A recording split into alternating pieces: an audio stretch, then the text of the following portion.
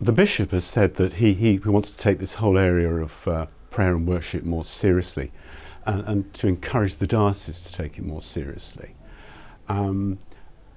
This leaves me with the question of how I start by approaching this. And I think the most important thing is to really make people aware of what's already going on, because there's so much good work already happening in this diocese, in this area. We have many gifted people. And I think the first part of my job is just to help people be aware of what's going on already. One of the things we need to do is connect more with the spiritual side of people. There's already we have this sense in which we're in a country where people are exploring. They're looking for something. I actually went along to the Mind, Body and Spirit Day at Derby University, which is an event that takes place quite frequently. And I was amazed to see the people who were there. I expected to see people of my age, sort of leftover hippies. But in fact, there were a wide selection of people, generations, men, women, many of them young professionals. And it's quite apparent that people are seeking. We're in a generation that are looking for answers.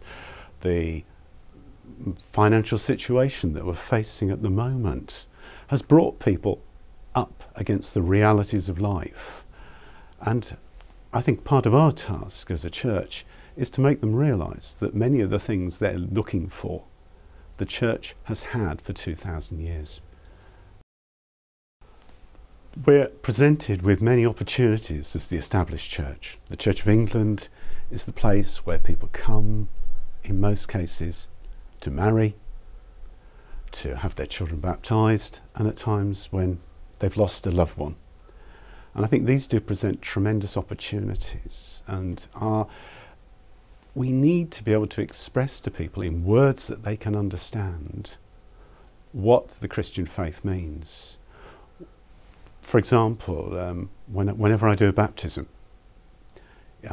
you'll have a large number of people there who aren't church members, and I still insist we do the confession.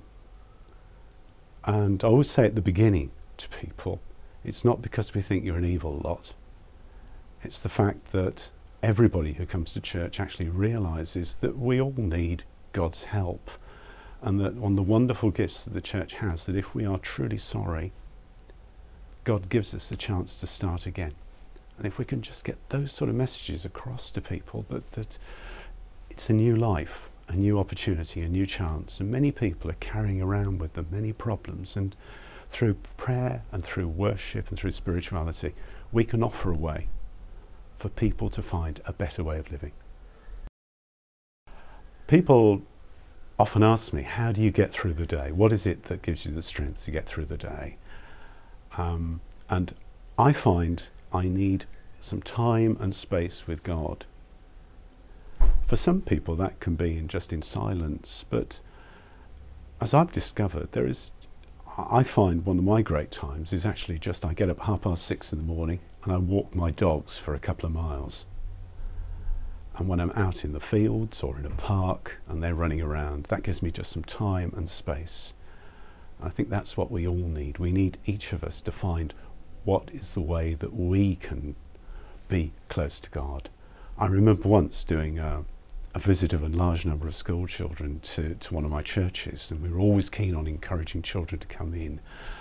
And we had this terrible moment where one of the teachers sort of took over and pointed at a hassock and said, "That's what you use to pray."